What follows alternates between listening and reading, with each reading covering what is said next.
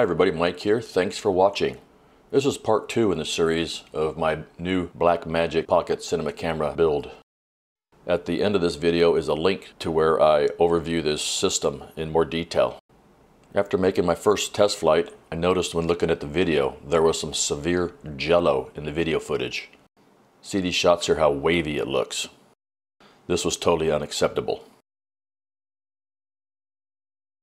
When I first built this quad, I flew it for a while with a GoPro on it instead of the Naked Blackmagic, and also added some weights to emulate the weight and mass. And it flew around and it flew very nicely. The GoPro video looked nice. There was no jello in it whatsoever. Once I switched to the Naked Blackmagic variant, that's when the jello showed up, which led me to believe that the problem was in the camera system somehow. So I started looking really hard and closely at how the lens mounted to the camera, and I noticed that the lens felt very loose, very sloppy. I could easily move it with my hand in both twisting and up and down sideways motions as well. The fit was not tight. So what I did is I took one of my original Blackmagic Pocket Cinema cameras and I took the stainless steel lens mount off of that and swapped it out. This lens mount was slightly different dimensionally, and the lens fit a lot tighter onto this. After making this change, the lens has no slop, no play in it whatsoever. I also noticed that the sensor board was not properly mounted. There are 3 screws that hold this onto the lens box, and only one of them was fully tightened down.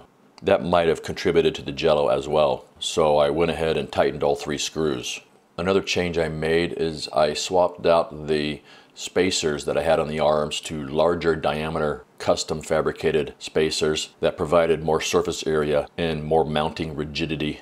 So this is the before with the jello problem, and this is after making the fixes. Much improved, much better. The jello is pretty much gone. This video has not been stabilized in post using any software like Gyroflow or anything like that. After that problem was fixed, I made some flights, but a friend suggested that I might want to change the motor frequency of the ESCs. I was running at 48 kilohertz, and to drop them down to 24 kilohertz to give them more thrust, more torque, more efficiency. So I made that change, and after a few flights, I've noticed looking at my video that there was some vibrations that I wasn't happy with. You can see here, looking at the mountains and trees in the distance, some shakes. You can also see it here in this video, and again in this shot as well. So I got on the internet like everybody and started watching YouTube videos, and I discovered that in Betaflight there's a method of looking at each motor and observing the vibrations that are present. So I did tests on the bench at 48, 24, and 16 kilohertz frequencies. And it turns out my motors were very noisy at 16 kilohertz, had some vibrations at 24, but they ran the smoothest at 48 kilohertz.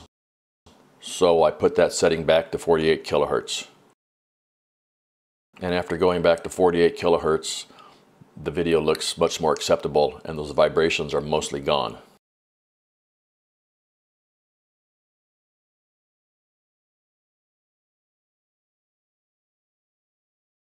So after that I started fine-tuning the rates, the control rates for the sticks and the sensitivities, and I've really knocked down the rates and flattened out the curves so that I'd have more control at the lower speeds and for my type of flying. This really improved the handling of the quad, especially for landings. Now I can land it with much more control.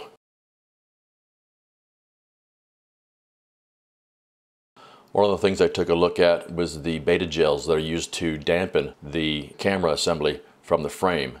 This is unique to this build. There's these soft silicone gummy gels that take up some of the vibrations.